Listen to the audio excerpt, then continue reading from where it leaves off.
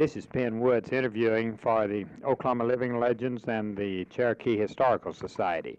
The date is May 1971, and we're here on the day of the reunion of the male and female seminaries in Tahlequah, Oklahoma.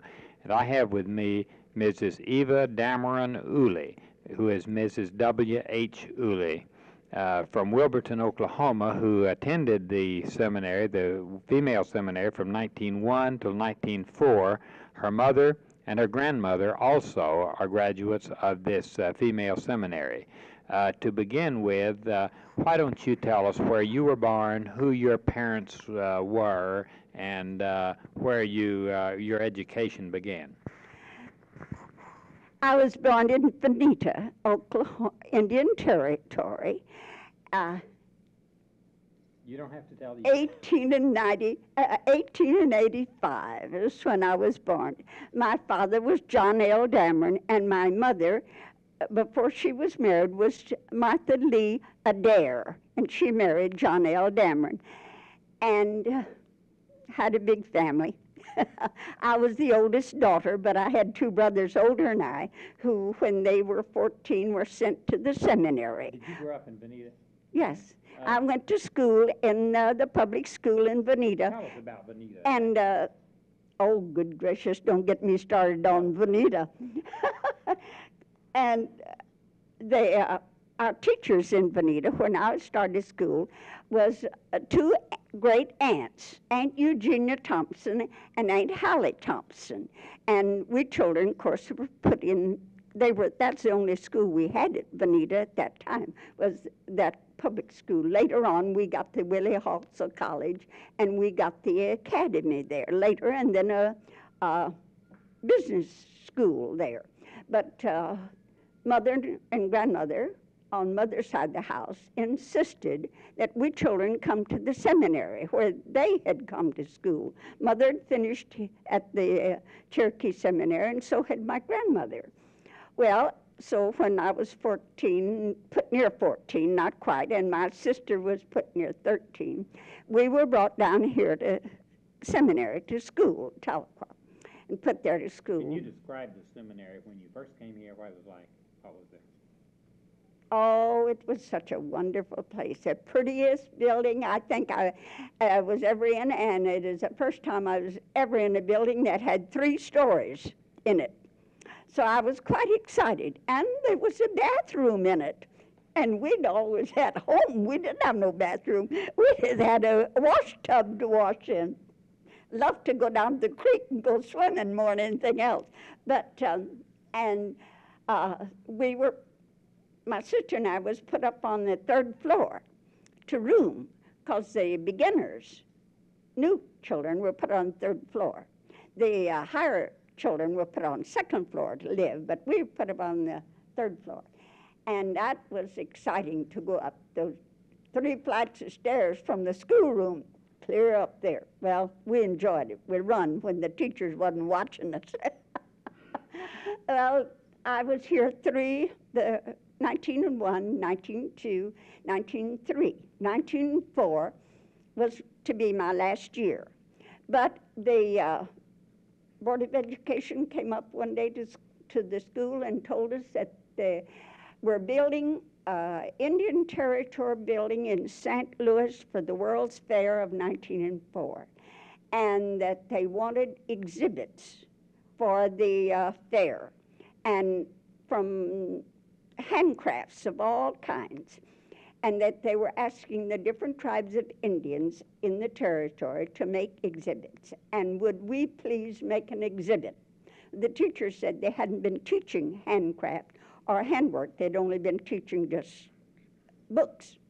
So he said, well, I know they know enough that you teachers are to help. Well, only one teacher really knew very much about handcraft, and that was Beulah Edmondson. And Miss Alexander knew some, and Miss Janana Ballard knew some. And Miss Mineola Ward knew a little bit about handcrafts, but they were also interested in that. Well, Miss Cherry Adair, who was our music teacher in voice, piano, and did painting. So she said she would have some of her girls to do some painting. Well, then, of course, Miss Cora McNair, who was the other music teacher, she said that she didn't do any handcrafts. So Beulah said that she would take over. That was Beulah Edmondson. And she says, now I know one of the girls in the school know more than I do. And we'll have to take her on as one assistant teacher. So the board then asked the girls in the chapel to stand up that knew anything about handcraft. I was the only one to stand up. I was crazy more about handcrafts than I was schoolwork anyway. So he said, did I know of any of the other girls that knew handcraft? And I said, oh, there's several girls who know how to do beadwork and basket work and stuff like that. But I said, they're not standing up because they're a little bit shy is all.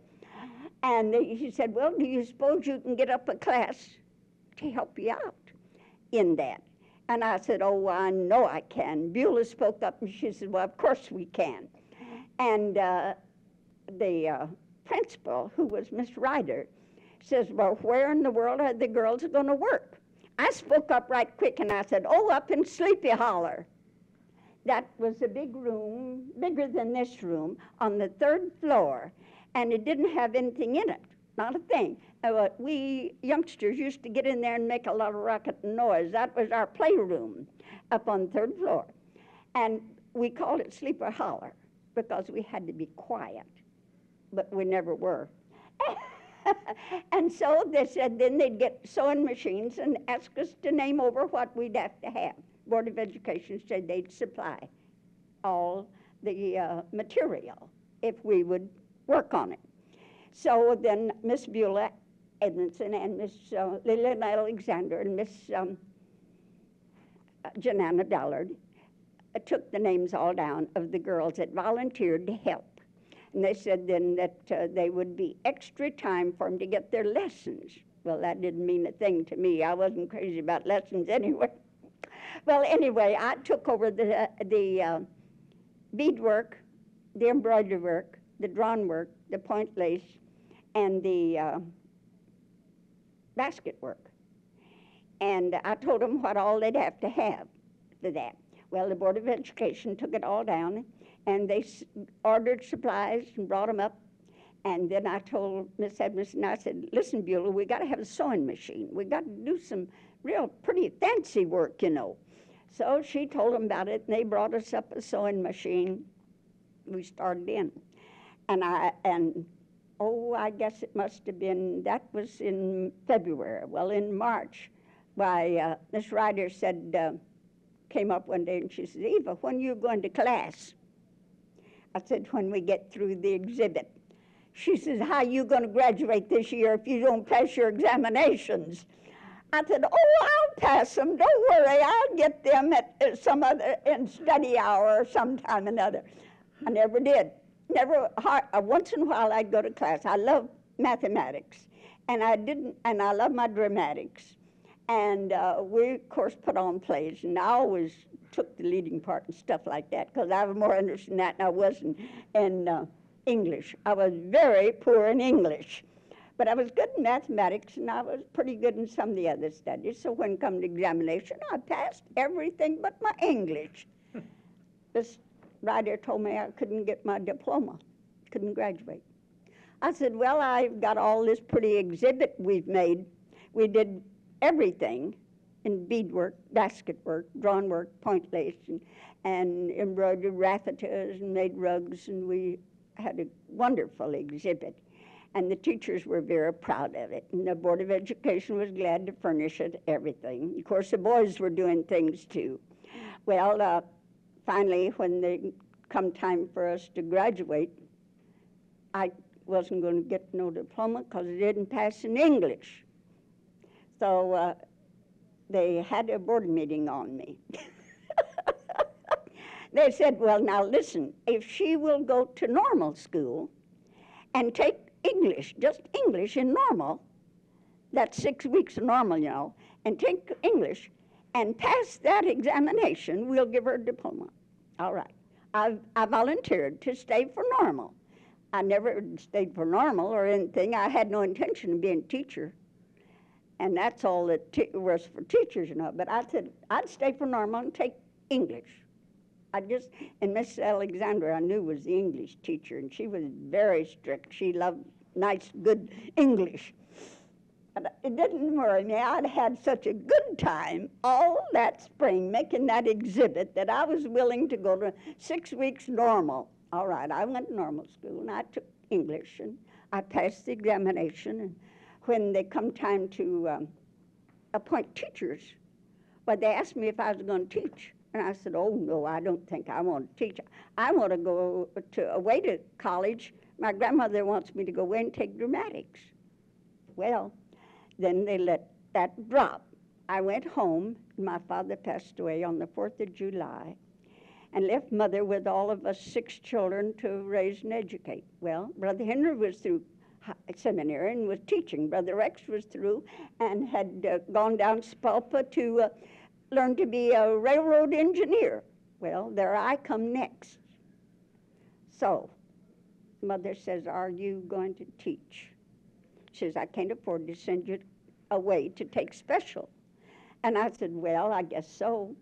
She says, what kind of a school do you want? I said, oh, I just take country public school because I can talk Cherokee to their little full-bloods, and that's the only kind I want. So when the Board of Education called up Mother and asked Mother, would I take a school? Mother said, yes, she has decided she'll take a public school, but she wants one out in the country. He said, well, that's the only place we can use her, because she can talk Cherokee, and some of the other teachers that have come in and wants public schools can't talk Cherokee to the little full-bloods. We've got one for her that there are 53 little full-blood children that can't talk a word English. Mother said, all right, give it to her. She'll take it and be glad to have it. So that was the Claus's Ferry School over, it's right on Grand River now, where Grand River Lake is, you see, Cherokee Lake is now. Right about on the middle of the east side of that lake is where that school was at that time. I taught 3 years and ran off and got married. Tell us about that school. Tell us a little about that. Oh, the school was a lovely school, and I boarded with Mr. and Ms. Jim Hildebrand. They had one little girl, about 13, and they wanted me to be sure to get her ready to come to school, the seminary. So I would give her special lessons. But I had all these 53 little full-bloods, and there were some that could talk English and some that couldn't. So when I found out that majority of them could really understand a little bit of English, but very few of them could. Why, I told them, I said, now listen, I can talk Cherokee. Don't you fool me. I know what you're saying. In the schoolroom, we're going to talk English. On the playground, we're all going to talk Cherokee. Now, is that agreed? And they kind of grinned at me, and they hadn't heard me talk Cherokee. See, they thought I was a bluffing, because the teacher they had the year before had bluffed them, and they had to get rid of her. They didn't have no school. So I said, now, you just watch me. So I went ahead and enrolled all of them, and we just had a daytime, not recess, noon, before school and after school. I played with them out in the yard, in the playground, and I talked Cherokee to them, and they'd talk Cherokee to me. But in the schoolroom, it was all English. Why don't you, you know, we have never gotten anything on recording in the Cherokee language. Why don't you talk to me a little in Cherokee? Why don't you can I won't anymore. No, you're not able to anymore? No, I gave it up after I quit teaching. Because I don't know whether I have or not. I married a man from up in Kansas. He wasn't an Indian. He was Irish and Welsh. Anyway. You don't remember enough to be able to... No, I would know what people were saying to me, but I wouldn't talk anymore. No, I dropped all of that because I was up in Kansas where I had nobody, and my husband didn't want it. Yeah. When you were in the school, what were some of the activities outside of the classroom? Oh, we had basketball and croquet, and one year we girls played football, and we all got hurt too much that we gave that up. But basketball and croquet and tennis was our big sports. Did you play tackle football? Yes. Oh, yes. We were tough as get out. And got hurt at it and was all busted up. So we had to give it up. What position did you play? Oh, I was one of the honorary ones way at the end there. You were an end? Uh-huh. And you were a pass catcher then too, I guess. What? You caught passes too. Oh, right? yes. I was good at things like that. But I wasn't tall enough to play basketball. I was quick, and they let me play in the center of basketball because I could jump and grab, but I was too short for the basket. Did you play against any other schools? Oh, yes, we played Baptist Mission. Did your football team ever play against? No, just the girls played against one another.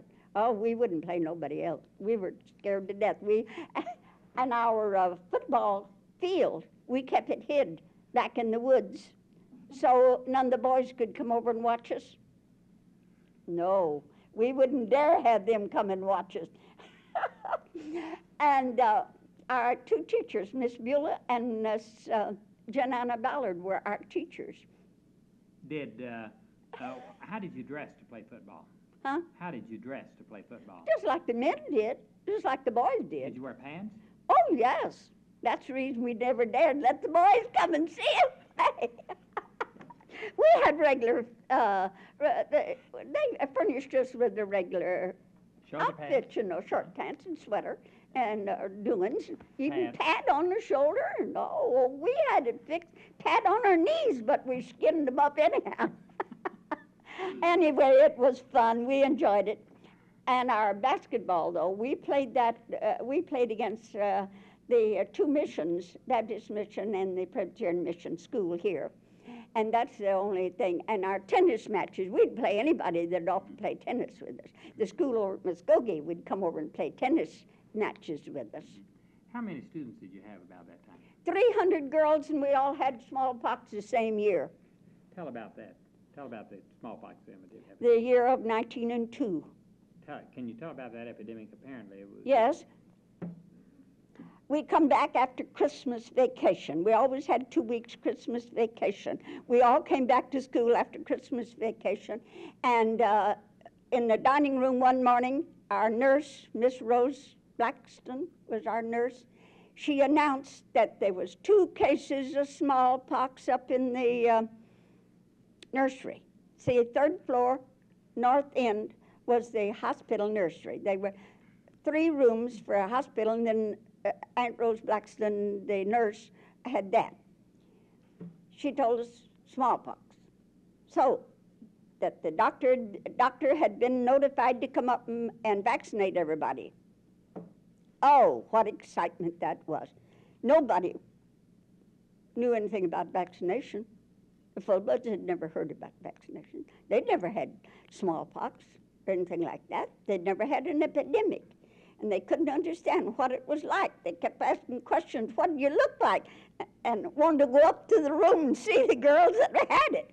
They'd caught it down at Salisaw, 2 girls in Salisaw, 2 little full-blood girls from down near Salisaw had come back and had it, broke out with it. And Aunt Rose Blackston knew in a minute what it was.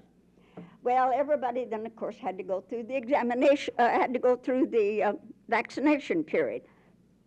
I was so busy doing something else that they'd missed me, and I wasn't vaccinated. My sister, my roommate, she was vaccinated, and her arm was bad, and she had the high fever and all this, and that broke out all around her hair and all with the smallpox. And the Miss Lindsay, Florence Lindsay was my teacher at that time. She says, why haven't you got it? You sleep with your sister. I said, I don't have to have everything she has. And she says, how was your vaccination? She come over and pushed my sleeve up. Wasn't no vaccination point there. She says, you go up and get that vaccination, young lady. And I said, the doctor's not here. She said, how do you know? I said, because I was up there. And she says, all right, I'll take care of it. So she goes to the office then. And she tells I'm trying to think who our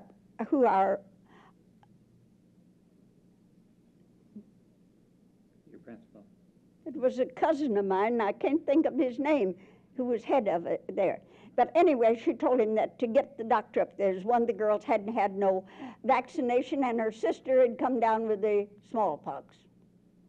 So he lights out downtown after to hunt up the doctor. We only had one doctor in Tahlequah, only one. Well, he came back in about an hour. They split my sleeve and jugged that needle in my arm, and of course I had it bad. It just swelled way up. I was just sick, and I wasn't going to do nothing, but I did. I had the smallpox, but they didn't know it. I had 4 or 5 bumps up in my head, but they never did know I had them. I combed my hair down. Why don't you take over here? Excuse me, just one second. Yes. No, you go ahead. Yeah. Well, I combed my hair down so nobody could see the bumps, and I got along very nicely with the. Did you know any of the teachers of that year? No, I was a Texas girl. Oh, I'm you sorry. weren't up I'm here. learning from you now. Well, anyway, I had the smallpox, but I didn't have it bad, and the fever didn't bother me, and so just 3 or 4 bumps come along the edge of my hair. I combed my hair. They were wearing big pompadours, putting her like they wear the big doings nowadays. Only the pompadour come over the forward, over your face a little bit, you know. And Well, that covered it up, and so they never knew. I went right on to school. And my teacher, Miss Flora Lindsay at the time, she said, I just don't understand you. You haven't missed a day of school. I said, well, I'm too interested. And so that's the way we got through the smallpox, but we didn't lose a girl. Mm-hmm. Every one of them came through very nicely. The 300 girls and the teachers. Some of the teachers had it, but their vaccination kept them from having it bad. And we went right on through school, never. And the girls that were real bad, of course, went up, and then Aunt Rose Blackston, our nurse, took care of them with the doctor. And we all got through just fine that year. Some of them didn't pass examinations and schoolwork, but they got through. Well, you know, vaccination then was considered so dangerous. It was dangerous, too. Your arm would just swell up till some of them lost their arm. They were so sick about it, you know, a long time. Well, And then, too, vaccine, you remember, gave out. yeah. And lots of people couldn't. Well, get I the know they vaccine had to then. bring in, I know our doctor had to bring in some from Muskogee over here to finish the 300 girls and the teachers over here that year. But we got through very nicely. I look back on it as something kind of funny that we went through, because after I was married and the World War I came up, we were living in San Diego, California. My husband was ship clock and chronometer man in World War I, and he was stationed in San Diego. Well, he come home one night with the smallpox. He'd caught it from somebody. He'd been around somebody, and he came home. He says, he told me, he says, I've got the smallpox. He says, I was vaccinated in the Spanish-American War. And he says, I may not have it bad, but he says, that's been so long ago, and the boys, and they didn't have good vaccine them days. No, And he says, I may be pretty sick. You'd better lay in a supply of things so that you and the children, see, we had 3 babies then. And so I said, all right, then you stay in one part of the house and don't come where the children are, and we'll keep the door closed. And then I'll take care of you and the babies, because I've had the smallpox and I don't need to worry about it. But you know, you can have it anytime you're exposed to it nowadays. Why is that? Well, I think perhaps it's the vaccine that is not a lifetime. Not like the kind, maybe as strong as what I had at that time. Well, anyway, I nursed him through it, and he got along all right.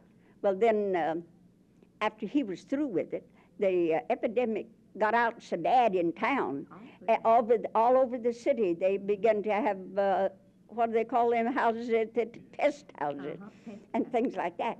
So my little boy, the oldest one, was in kindergarten. He was old enough to be in kindergarten. And he came home one day with a note. and from his teacher saying that he should be vaccinated. What should she do about it? And I went over to see her. I'd ask her. The school was only 2 blocks away, and I skipped out and went over and seen her, and I asked her, I said, are you having anybody to come to the school to vaccinate the children? She said, yes, and they'll be here tomorrow. The reason I sent you the note, so your little boy will be vaccinated. I said, can I send my little girl over too? She said, yes, if you want to. I said, all right, I'll send her over. She'd just not 2 years younger than he is. She'll be coming to kindergarten next year. So the next day, I got her ready and told her she could visit school with her brother. So she got vaccinated along with it. But that didn't vaccinate the baby. No. So I was just scared to death for her. So when my husband got better and was able to be up and around, I told him, I said, now the children haven't been exposed to you, and the older one too were vaccinated. But I said, I wish you'd send a doctor up here to vaccinate the baby. He said, well, supposing I tell him you can do it. And I said, I won't risk it. I said, I've had first aid training and could take care of anything or anybody, but I said, I wouldn't want to vaccinate the baby. I said, with whatever they'd send out here. I said, I would rather take her over to school with let her be vaccinated with school children. And he said, well, find out if you can. So I called over the principal. He said, oh, yes, any family that's got babies and want to bring them along with the children can bring them and have them vaccinated just the same.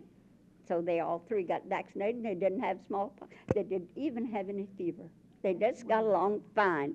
So I've never been worried about them. Neither have they been worried about it since. Theirs probably lasted, too. I imagine it would last a long time. Well, anyway, that was that. Now my children, grown, married, and got children and grandchildren, 2 of them want to come and visit the old seminary. Yes. Where I went to school, where Mother went to school, where grandmother went to school, and where their aunt went and their 2 uncles went. So they're coming in June to visit Tahlequah and the old seminary and go over it and go out to the Indian fair out here in the country, you know, where they had that, and visit that, because they don't know anything about the Indians. They've lived in Colorado, Denver, born and raised her children, my oldest daughter's children, although my oldest daughter was born right up here at Bonita, where I was. But she was only just a year and a half old when her daddy got the job as ship clock and chronometer. He had to go into the Army, you see. And so they gave him that job because he was a watch inspector for the Santa Fe Railroad. So they took him and placed him there, and that's how come us to live out there.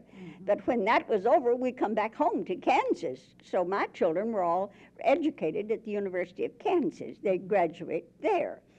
And this oldest daughter graduated. She wanted to be a teacher, just like I had been, her grandmother had been, her great-grandmother had been, had all been teachers. So she wanted to be a teacher, so she took the teacher. How much will there be now that is still standing, and how much of the tradition can you find to show them when they come? Well, I want them to visit the old seminary, and I take them through as much of it as I had. Of course, there's so much new stuff now. How much is there of the old? I don't know. I haven't been over all of it. I haven't been inside of it for, well, 3 years ago I was. Now, what's changed about... They still call it the seminary. But you see, the old chapel is not, it's schoolrooms, isn't it? The old parlor. I think so. But the room, I hope, hasn't been changed on 3rd floor, Sleepy Hollow, where we all made our exhibit for the World's Fair in 1904, St. Louis. My Up in Sleepy Hollow. What was it? What exhibit? It is, we furnished the Indian Territory building with their exhibit for the World's Fair in 1904. What did you put in it? Oh, everything in handcrafts, all the way from basket work to engraving and beadwork and raffia work and point lace and embroidery and drawn work. We did all kinds of handcrafts that you can think of, because I knew it, and I taught, and I was one of the teachers for it, and lost my diploma because I didn't pass the English test. I was so busy with the exhibit. Oh. And the teachers made me attend normal Well, to make up my well, you English did so I very could get my diploma. Well. And then they put me in teaching school. And because I could talk Cherokee, they gave me the full-blood Cherokee schools up there in Turkey. Well, do you have any old pictures of that I got exhibit? all of them. Of that exhibit or anything like that? No, I don't have any of the exhibit, but I have of the girls that worked with me on the exhibit and the Good. teachers. And I have a picture of 42 girls from the Delaware district of Cherokee Nation that were everyone cousins. For goodness sakes. How Teachers and all, 42 of us from Delaware district now. That's Delaware County now. Yes. Well, that was Delaware district of the territory. And they were 4 teachers from that district and 42 girls. And I have that picture of every one of us. And then I have the picture of the boys that graduated in you wouldn't 1904. happen to remember the names of those? I know most every one of them. I believe if I put the picture in front of me, I could name every one of them. And every one of the boys. We ought to have that as a matter of history and Uh-huh. a copy of your Uh-huh. picture. And It's what then we should the have. girls that worked with me in making the exhibit, one of the teachers took a picture and I had it enlarged and I've got that. You don't have any of the old publications or anything that came out, or were they? Well, I don't the think the Board of seminary or- Education ever took any pictures of it. They may have taken some No. after it was put in the Of course, territory that was building. before the day of annuals. And all Yeah, of they those never things. had Kodaks either like they do Yes, now. that's right. And to take pictures like You that. had to have a person come Yeah, out with a you big had camera. to do it yourself, you see, Yeah. and we didn't. We didn't have money enough to do it. We weren't Mm-hmm. Well, wealthy enough. Folks weren't wealthy to let the children Well, have I can remember Kodaks when it and things like that, like they do nowadays. Why, a youngster 10 and 12 years old's got their own Kodak now. The first Kodak, or the first picture thing that I remember was one of these great big old tripod things that a man crawled Yeah, in under yeah, his black. that's only kind they had them But- days. uh-huh. I can And, remember that and of in course our now, days. why, they can get history and all like that. Now, I have some annuals. There's my brothers, the boys. Now, up here at this, Seminary? yeah, they're where they put their old things. Oh, a museum. Yeah, in the museum. Well, that'll be. There's some things up different there. then. Now, my brother and his football team, he played football. Now, he and his team their pictures up there. And, of course, my sister's picture's in there, but mine's not. I don't have a picture up there. But what year was that? 1901 and 2 and 3 and 4. See, 1904 was the World's Fair in St. Louis. That's right, so you led up to that. Uh-huh.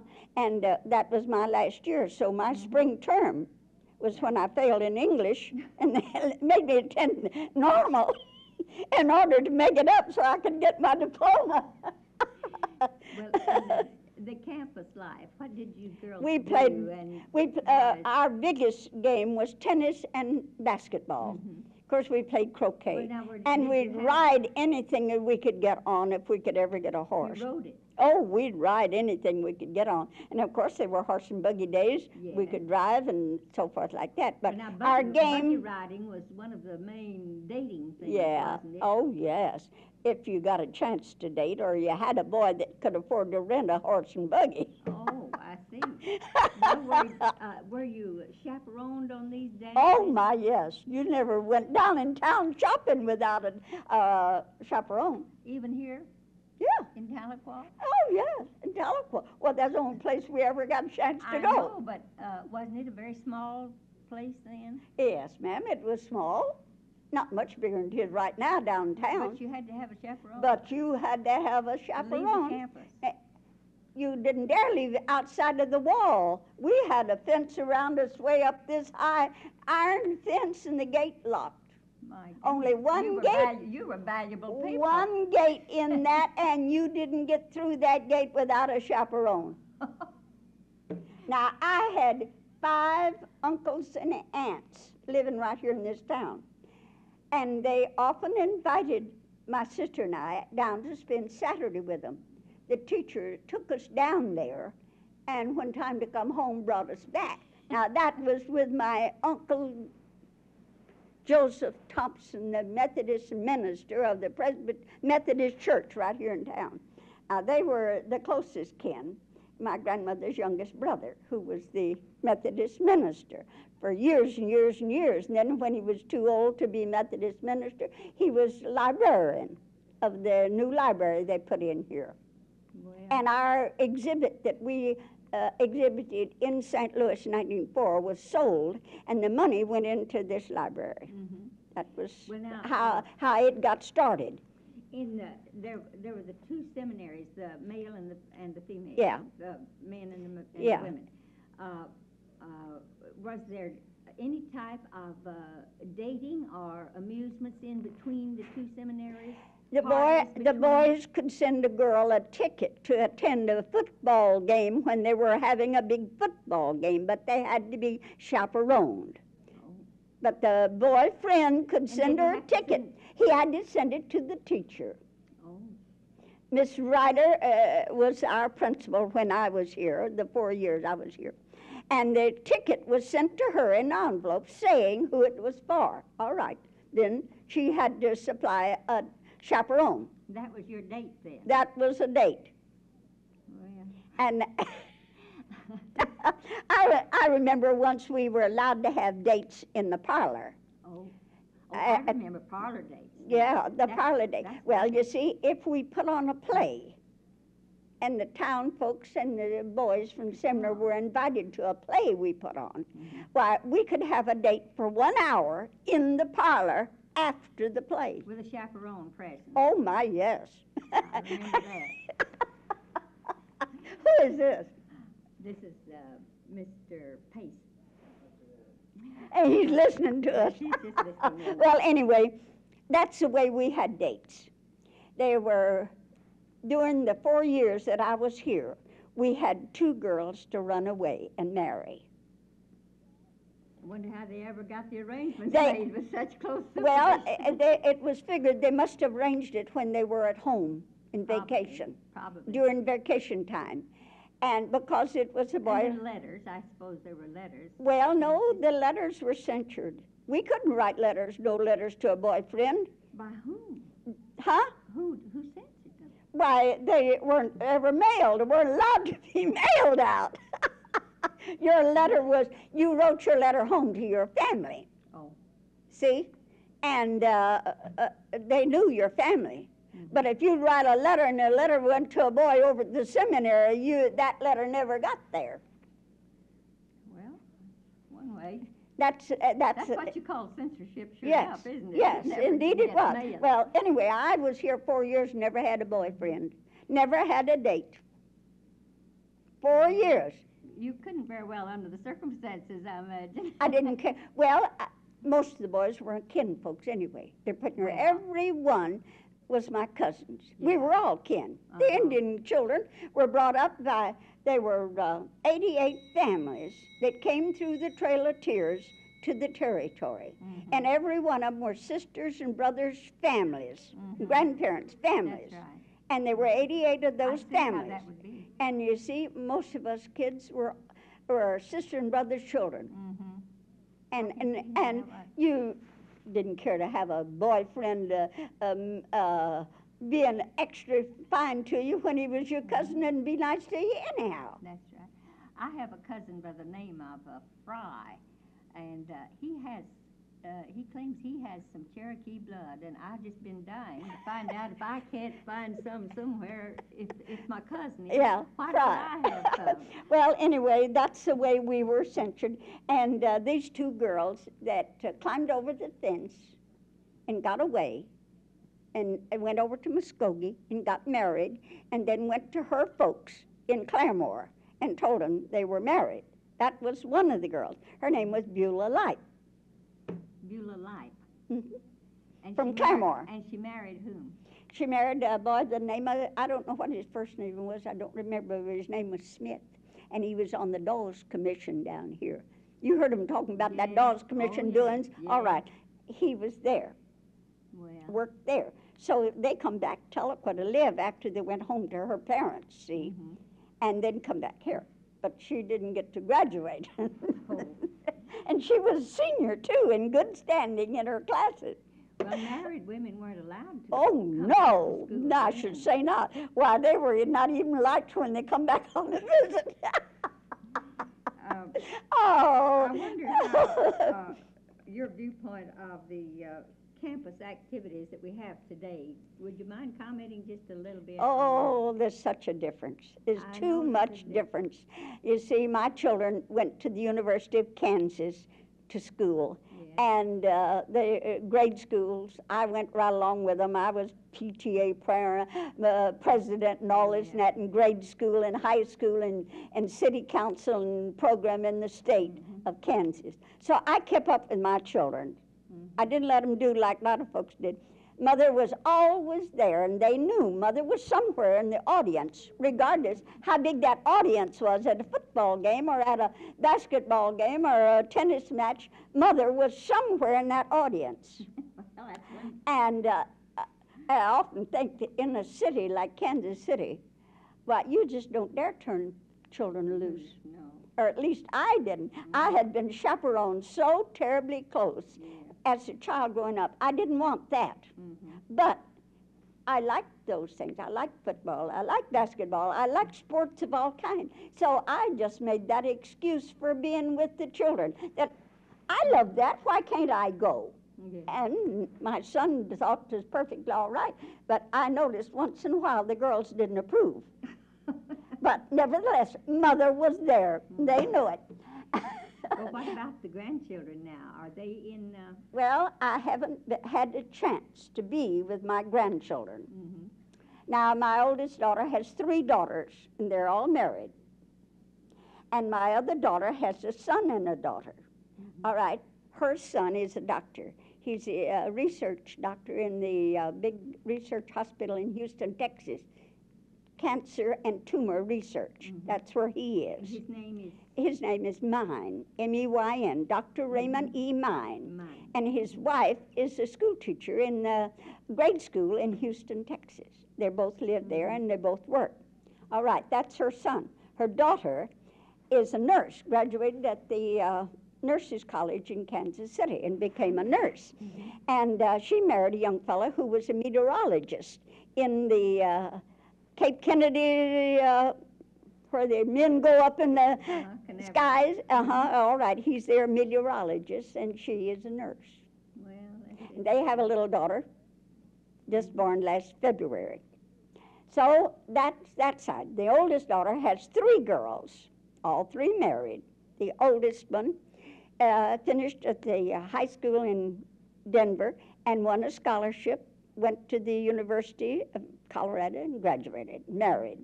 And she married a young fellow that was with the government in electronics. They make things for the fellow that goes up to the moon. that's right. All that stuff. All right, that's what they do. All right, her second daughter wanted to go to the same college her mother did. So after she graduated in high school in Denver, she begged to go to the University of Kansas to finish in the same college that her dad and mother had finished in. She wanted like that. All right, they let her go. They could afford it. So she was sent over to Kansas, fell in love with a young professor at the university and married there after she graduated, though. She went ahead and finished, though, and then married this young professor. And he's at the University of Kansas, and that's where they live. What There. is that name, please? Her name is Slager, Dr. Slager. Dr. Gunther Slager is the professor at the University of Kansas. That's where they live. The other ones are the oldest one that's in electronics. Their name is, I'll say it in a minute, Gossett. Newton Gossett. He has his doctor's degree from the University of Missouri. Well, her youngest daughter then married a young doctor of law, and they're in Southern California, in the University of Southern California, located right out of San Diego. Is he teaching there? Yes, he's a professor of law at that school. And So his that's, his name is? his name is Yost, Dr. William A. Yost. And Well, that, you have quite a distinguished family. The grandchildren. Yes. Well, my son has been a court reporter in Washington, D.C. 38 years. Yes. When he finished college and got in with Senator Reed of Missouri and went to Washington, D.C. with him as his court reporter. But then when Reed was through, why, he just stayed on with the court reporters in Washington. And he's been there ever since. His given name is William Ernest Bishop. William Ernest. That's my first husband's name. Yes. My first husband was Bishop. Bishop. And he was born and raised in Independence, Kansas. What do you think of the campus activities that the young people indulge in today, I don't like it a bit. such as their way they express themselves? No, I don't like it one bit. I don't like the way they dress. I don't like the way they look. I don't like any of their activities. And I can't tolerate it. I just can't. I don't know why. Now, I raised all my family. And I raised them up in the city, and they went to college, and they did everything. They belonged to all the activities, such as football and racing and track and basketball. They were all in all those things, as well as dramatics and music and things like that. The girls all was in things like that. And they didn't carry on like this, like they're doing nowadays. I've got 8 great-grandchildren, and I just bet you not a one of them boys are like they are now. Now, the oldest one's 17, great-grandson. Next one is 15. They claim that it's the only way they can be heard, to be understood. They don't have to be heard. They go to college to learn. They're sent to college to learn something. They don't have to get up and bawl the teachers out or have a fight over something or do like, no, I just can't. They think that, and they say that the generation gap is so great that we can't understand. Oh, it's not, though. That gap is not so great. You can understand, so can I. Yes, And I'm great-grandmother, and I still can understand the side of the young people. But I still work with some of the young people I know. groups in Oklahoma I City. talk to them. That's where I get their story, you see, their side. Yeah. And You get I have often wondered how it could be presented, if we could some way present the traditional side of things to them in such a way that they could understand. Not us, but if they could understand. Well, I never had no problems like that. No. I just never had any, and I just don't like the ones I have now. Now, last year, a year ago, last October it was, be 2 years is coming. My granddaughter there in Boulder, that her husband is in electronics, they wanted to go to see the 13th, go up to the moon. Yeah. Because he made, Apollo 13. yeah, and they wanted to go to Florida. Well, they couldn't take the children out of school to go to Florida, 4 of them, 3 boys and a girl. And she didn't have nobody to leave them with. I volunteered to take care of those 4 children while they went to Florida to see that, the astronaut go up, the 13th, go up in that. And then they wanted to go then from there to Hawaii to see him land. See, they wanted to see the whole thing because he'd been working on that. That was the one that he'd worked on. So he wanted to see how it worked. Well, you see, remember, it didn't work. There was part of it blew out. That blew out, and a young fellow from Denver that was an astronaut had fixed it. Well, that young fellow that had got in there had gone to school with Sue in high school. And naturally, that made them feel like they had to go and see all of that go through with. So I volunteered to go out to Boulder and take care of those 4 children while they made that trip. I did. That must have been interesting. It was. There was 2 of them in junior high and 2 in high school. So one boy was 16, one was 15, one was 14, and the girl was 13. Just a little over a year between those 4 children. They knew more about everything than I did. Now, and it's the truth. They did. They just knew everything. They knew how to run that house better than their mother or I, either one. That little girl could cook anything you mentioned. 13.